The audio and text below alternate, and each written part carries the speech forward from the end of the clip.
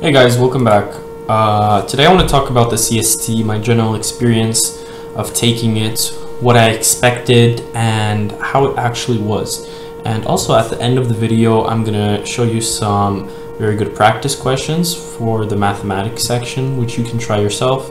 Unfortunately, I don't have the solutions, but they're not the hardest questions in the world. If what, ask your teacher, or if you really want, I can post the answers to them, but just comment below and let me know.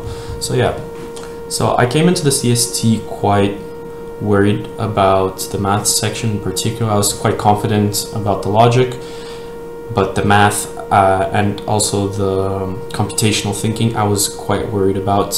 I study IB mathematics, IB analysis and approaches, HL, that's higher level, and we have quite a rigorous system, quite a high level of mathematics.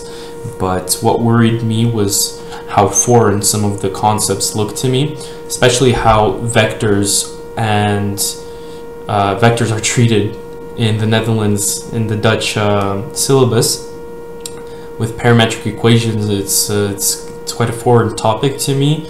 We don't do much of that in the IB, so that's one topic I was worried about. And generally, how math is brought up in the Netherlands is a little bit weird to me. So watching the Delft course for edX course on mathematics got me a little bit worried, but it wasn't that bad. I'll get to it. But talking about my expectations for logic, I came in pretty confident because there are some resources that Delft has, past papers, past exams from the actual Delft school for the class of logical thinking, which are quite a bit higher level than the actual exams. So getting that practice in of those exams really helped me prepare and be confident for the actual logical thinking part.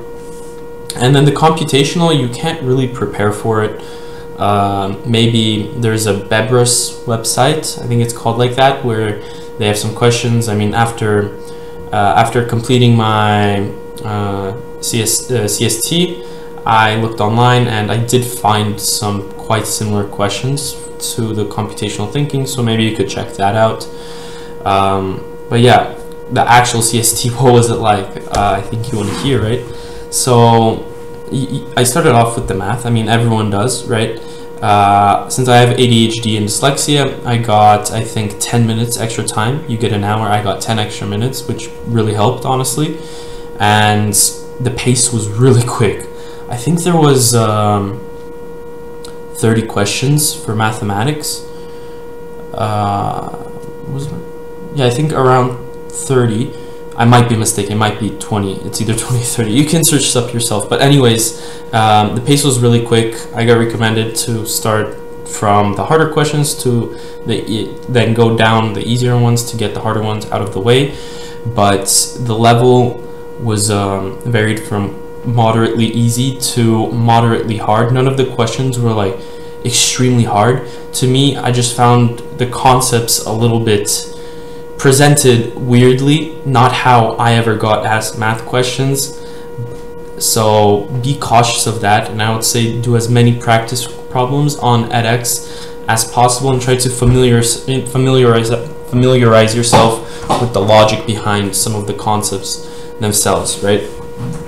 So the math part, I'd say if you do the edX course and get some maybe IB past paper 1 HL questions, you should be prepared. But if you want to score good and be guaranteed to get in, I'd say you do have to practice for around a month before the exam minimum, if not even longer before, and honestly just grind as many questions as possible. Yeah, I mean, there's not much I can say. I guess you'll see at the end of the video some actual practice problems for the CST, for the mathematics section. But moving on to logic. So the logic was not that hard. It was easier than I expected, and I think just by reading the book and doing some of the past papers, which I talked about, some of the past exams from the actual school will help you score quite well, right? And you'll do very good if you do all of that. Watch some YouTube videos if you don't understand like propositional logic, right? And I think you should be good. The structure of it was also from easy to hard, even though I found some of the easiest questions harder than some of the hardest ones. What kind of caught me a little bit off guard are that you need to know the definitions for like a lot of the bolded words that they had in the book. I can't remember much because I did it like 2 months ago, but yeah, a lot of the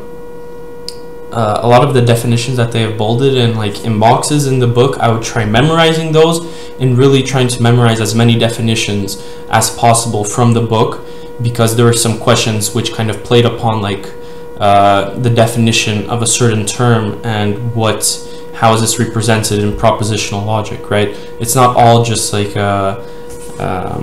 written problems, right? They're tricky questions that play on words as well. Some of them are, but other than that, I think you should be fine if you just read the book and do some of those past papers I was talking about. Yeah, so moving on to the computational. The computational section I found the hardest personally. They start off with quite easy problems, giving you maybe some shapes, and then you have to with colors, and then you have to put them in a sort of way of colors and shapes with a pattern, right? And then these kinds of patterns, they increase much harder and harder, where I mean they consume a lot of time, right? But you only have an hour to actually complete everything, and it gets quite hard. I'd say I wasn't able to do maybe like 5 of the last questions. They were very hard, and plus I was running out of time. I don't think you can really prepare for the computational part apart from the Bebris, as I was talking about. And yeah, I mean, as long as you're good with like patterns, maybe some IQ tests, maybe you could do that. I could see how that could possibly help. I know that Meta, I think they're called Mensa has a good IQ test online. You could try taking that. Maybe that could help. I'm not guaranteeing anything, but yeah, that's the computational thinking for you. So shall we see some of the math questions? Right, so let's get into it. Mathematics. So this is the first question. I would consider this to be probably one of the hardest questions you'll get on the test.